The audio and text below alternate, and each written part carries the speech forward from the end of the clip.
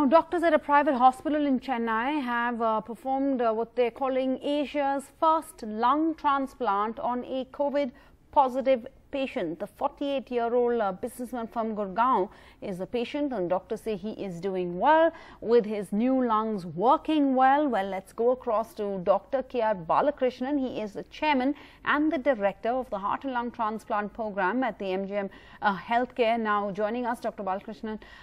Congratulations first to you and your whole team. Lung transplants are very complicated procedures in normal times, and here you are conducting this in the midst of a coronavirus pandemic. I can imagine does this also put the entire team, the doctors' lives at risk too? Did the patient have the coronavirus at the time of the operation? No, the patient was a known patient of coronavirus, but at the time of the transplant, 2 consecutive tests were negative. But he was on a ventilator for 2 months and ECMO support for 35 days, and his lungs were not showing any signs of improvement. He was very sick. So we decided to go ahead and do the transplant.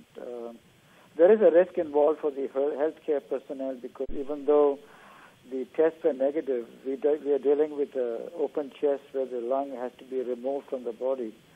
So nobody in the world knows what happens. Are there any risks involved? But it's a risk that we have to take, I guess.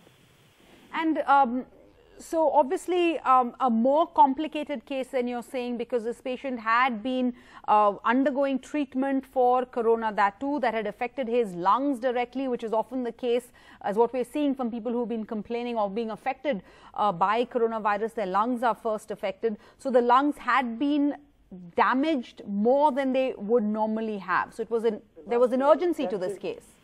The lungs were extensively damaged. His oxygen saturation was 55%. So we had to put him on ECMO, which is an artificial heart-lung machine which oxygenates the blood. And he was on it for 35 days, which is a very long time. And because he was barely moving or walking, all his muscles were weak, so he required extensive physical rehabilitation. And we really had no other choice but to offer him a transplant, because lungs were replaced with fibrous tissue. So, doctor, I have to ask you, this is a very difficult time for anybody who has a seriously unwell person in their family, loved ones, because you have to debate whether we go in for treatment, what decisions you take, medical procedures, whether they will be carried out. There are lots of fallouts of this. So was this a dilemma for you and your team, whether to take on this case?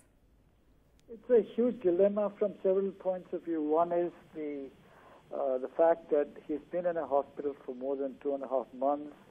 There are mounting expenses. The family doesn't know what to do. He's a young man of 48, is getting sicker by the day, and not even able to breathe. And there is a finite time for which anyone can be supported on ECMO. Correct. You can't go on forever. So. Yes. We have to make a choice, and we got an offer of a good pair of organs from a young donor, and we thought this would be his best chance. Fortunately, he's done well. He's off ECMO and he's off the ventilator. He's breathing on his own for the first time in 2-3 months, and with excellent lung function. That's That's wonderful news, and news that one should publicize. So I want to ask you what the significance of this lastly is, Dr. Balakrishnan, because are we saying that the lung transplant may be the answer to many COVID survivors whose lungs have been affected by fibrosis? Are we saying that this could be what you have done and managed to pull off? Could that set a precedent going forward in this pandemic? I wouldn't say it's an answer, because the number of donor lungs worldwide is not in unlimited supply. But certainly in a given case, you have to choose your patients carefully, those who are otherwise fit and have only one organ which is not functioning. But certainly I think ECMO as a modality of support can save a lot more lives, because that technology has been around for a while, and now it's become very sophisticated. And so we can support patients on ECMO for up to several months now, giving the lung time to heal. And depends on how the lung heals. If there's a lot of fibrous tissue involved in healing, some of them might be candidates for a transplant, perhaps. Yeah.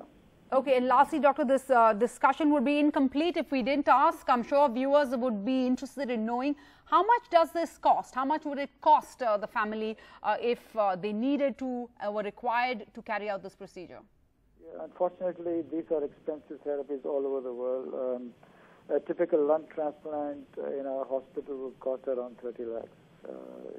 I know it's a lot of money, but the government of Tamil Nadu, for instance, funds almost 25 to 30 lakhs for poor BPL patients for transplant as it is. So if the state governments were to come forward and help, I think that would be a huge step forward in making it affordable for patients to access this therapy.